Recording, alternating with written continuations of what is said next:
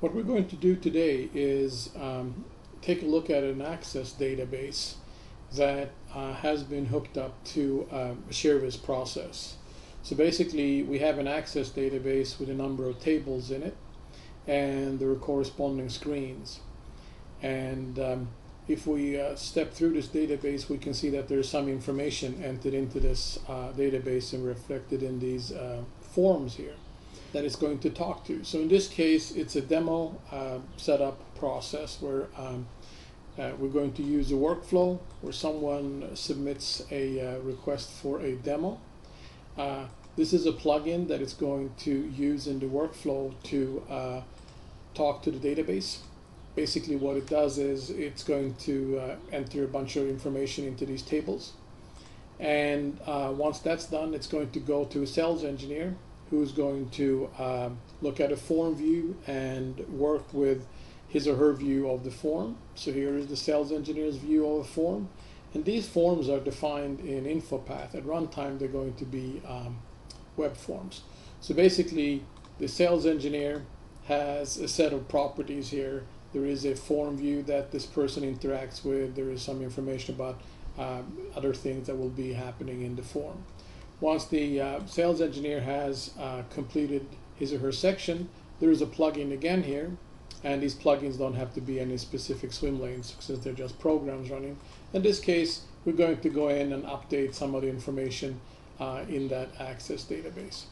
The rest of this process is basically that it goes back to the sales rep in this case that looks at what the sales engineer does. So that's basically a sub process where the sales rep can look at this, send it back to the engineer. If the engineer makes any updates, it updates the database as well. And it's going to go between these two until they're happy. And after that, we're setting some process variables to set the status. And then we're going in parallel to the sales manager for review and to the SC manager for their reviews. And if either one of them rejects it, it's going to go up here, be rejected, set the status, and basically notify everybody. And if both of them agree, then it's going to come to this AND node, set the process to approved, and notify everyone the process is completed. And that basically is what this process is going to do. So okay, so let's start a new process here. Demo request. What it does is that it then brings up the form. In this form, it has a number allocated, and that will be the ID in the database. This is the sales engineer input page. I can go in and specify who the customer is, who the contact is, etc. Again, this is all information that can be completely customized. When is the meeting date? So we'll select the date here later in the month. When do we want to start the meeting? When do we want to end the meeting? In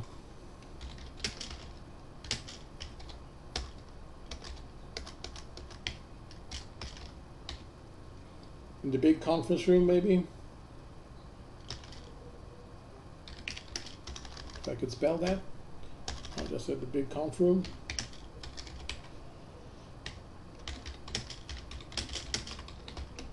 You want to get the deal. And then what's our agenda? And all of this information again is going to then be populated in the Access database. So we want to start off with some intros. We'll add another line item at 9:30. Maybe we'll do PowerPoint. And then we'll leave an hour for the demo.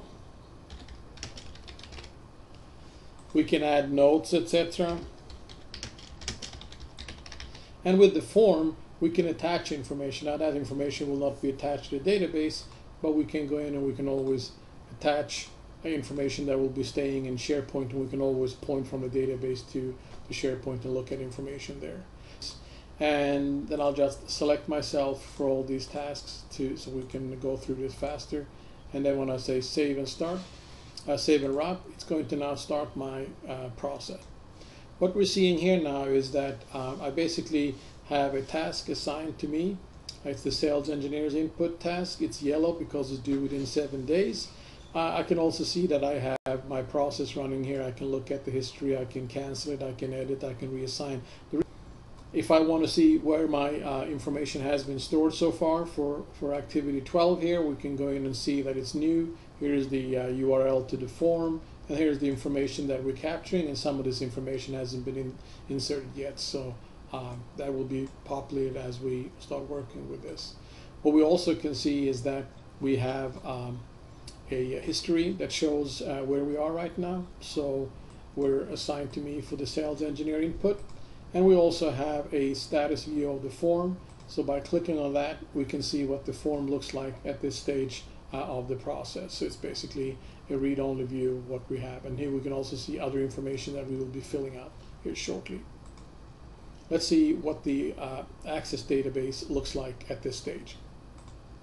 Here is our Access database. That's the previous number 11. Let's go to the next one. Here is 12. And here we can see that we put in Acme, Jim Smith, the contact number, his email address. And if we look at the meeting description here, we can see that we're going to be in the big conference room. We need to get the deal. Here is the information that we filled in. And if we look at the form itself, we will see the same information in there. So it basically took the information we had and it updated the Access database. So at this point here, we're going to continue with the next step in the process. And we can also see here that in the process history, it's now assigned to the sales engineer for the sales engineer's input, and that the sales rep has actually completed a task. We can also see a graphical view here that we are at this step in the process. And if we have very complicated workflow, we can drill into the sub-processes and look at those as well. So the sales engineer is basically going to complete this and put his comments in there. So what he'll do is we'll say, okay, the computer is okay, the modem is okay, the network is okay, and the projection is okay. And if we go back to the database and look at these now, we will see that they'll actually be unchecked until we actually complete this step. So let's do that. And here's the access view, and you can see that computer, etc. here is all unchecked. And once we complete this step in the ShareVis process, we will find that these will have been completed. So let's do that. So the sales engineer checked the boxes. It's going to say that sales engineer done. And here's an option to reassign the task if he was not the correct person here. So he says continue.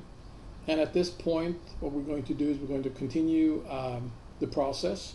And if we go and take a look at the workflow, what we're going to see now is that the workflow will have come through the step, updated the Access database again, and it's now in a review loop here where the sales rep is going to take a look at this, and if there's something wrong with it, send it back to the sales engineer to complete, add, subtract information. And we're back in the Access database, and if we take a look at the Access database now, we can see that meeting ID number 12 for the 8th of July here for Acme. Here's the information that we had entered, the description for what was going to happen in the meeting schedule, etc. And if we go over and look at the hardware requirements, we can now see that these checkboxes have been checked, and that's all due to the sales engineer doing the work in the form. I should mention that with all these notifications going out, we're also seeing emails, obviously, where we can control what the email is going to say, what information we would like to include in the email out of the form, so we can take metadata and put it into the email, what step we are in the process, and the history. And all we have to do is click on the link and we'll be taken back to the SharePoint site where we can complete our task. So in this case, it's the sales reps review, and if he goes in, he'll see the information from before, and he can take a look at this and basically decide whether this is okay or not. And again, since we're in this sub-process here, if we drill down, we will actually see where we are. And we can say that sales rep is okay and approve this. And what happens now is that it's going to go through the rest of the process. Emails will be sent out, notifications will be received. The workflow will now notify both the sales manager and the SC manager here in parallel. And as a result of that, we will see a couple of emails come through and with these notifications, as well as if we go in and approve both of these. So I'll approve them, and both as a sales manager, just scroll down and say OK and approve it. And then as the SC manager as well. And once I've done that, the only thing remaining is going to be for the notifications to go out. So here I am, I'm going down and I'm saying OK to this one as well. And by the way, all of this is reflected in the history in the form itself as well.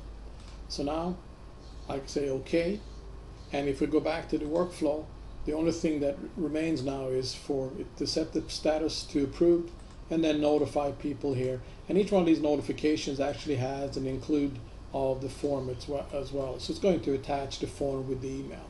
So if we go back to the site, we can now see that the process has completed. There is a history that shows exactly who did what when they did it. If we go back and we look at the form itself, it will have completed and have a history that shows exactly who did what, when, etc. and so on. So we can go and check our emails. We'll see the notification come through, and in this case, with the notification coming through, we can see the history. I can open this up. I can look at the printable view of the form. There it is. It basically shows me in my email attachment what this looks like, that it's completed. And if I go over and I were to open up the Access database, I can see everything updated in my Access database as well. And that concludes this short demo. Thank you.